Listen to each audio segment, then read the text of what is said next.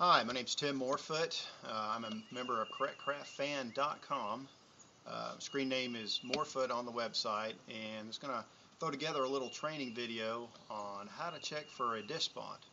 There have been a lot of guys on the site here lately that have started looking into purchasing an older boat, but aren't quite sure what to check for. So I brought home a training aid. I have worked at Delta Airlines for 11 years in their engine composite shop, so have a lot of composite experience.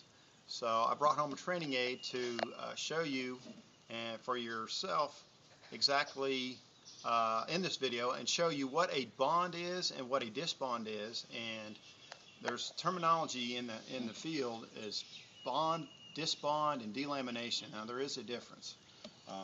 What we have here, this is an acoustical liner out of one of our engines here, or at work.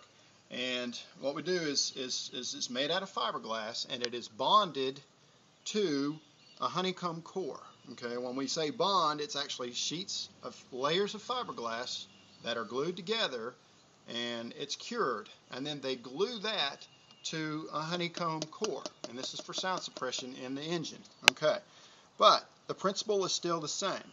So when you do a tap test on your stringer on your boat, or a potential boat that you're looking at, you're going to take an object, and right here just a pocket knife will work, or if you have a socket, or this is just a 3/8 drive socket, you can use that.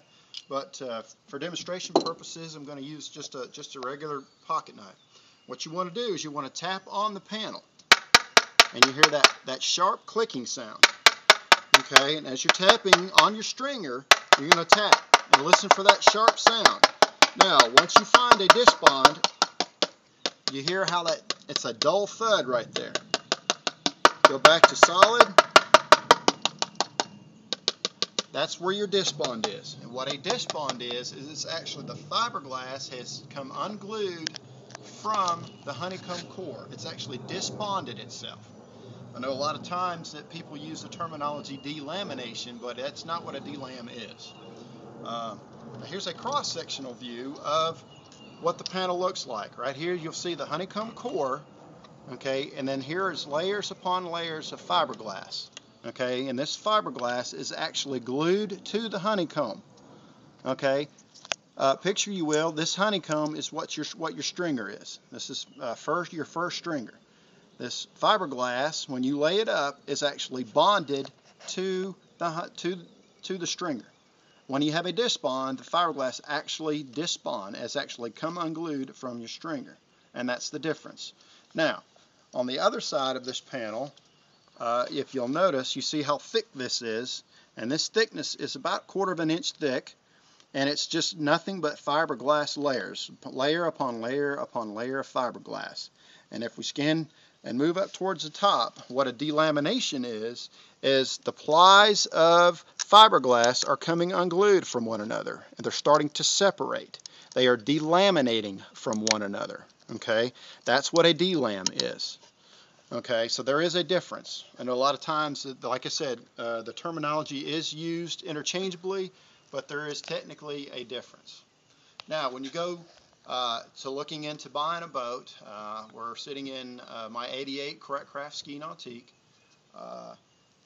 If you can get the flooring up, basically it amounts to pulling the engine cover off. There's 2 bolts that bolts the engine cover to the floorboard, and then the floorboard just lifts right up.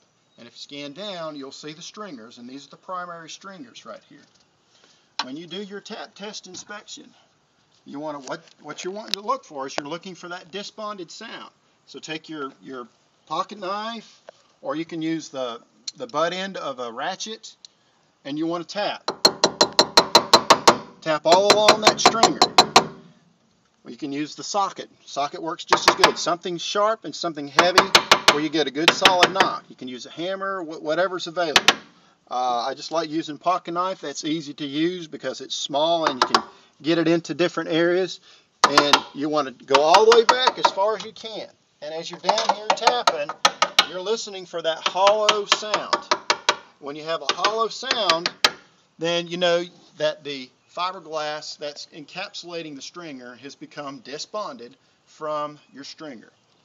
Also, the other thing that you want to check when you're looking into stringers at a potential new boat for you, a used boat that has wood stringers in it, is the engine mount bolts. These are the engine mount bolts here on the aft side of the engine. You want to put a ratchet, something on there, and you want to turn these bolts. And if you're putting pressure on it and it's free spinning, then you know that the stringer is rotted. You can also pull these bolts out, and one of the guys on the site has suggested using a small piece of tissue paper and use something to shove it down in the hole and pull that tissue out. And if the tissue is wet, you know that you've got moisture in there, which probably means you've got rotten stringers. When you're checking for stringer rot, you want to look down here at the base of where the stringer is attached to the bottom of the hull, where it is bonded to the hull. And if you've got cracks in there, then you know your stringers are disbonding from the hull, and you've probably got rotten stringers. So that's basically it. Hopefully this little demonstration training videos helps you out and maybe get you to understand a little bit about what disbonding is and what you're searching for when you do a non-destructive tap test method of inspecting your stringers. Those of you guys that are out looking for new boats, hopefully this helps you out, and good luck, and thanks for watching.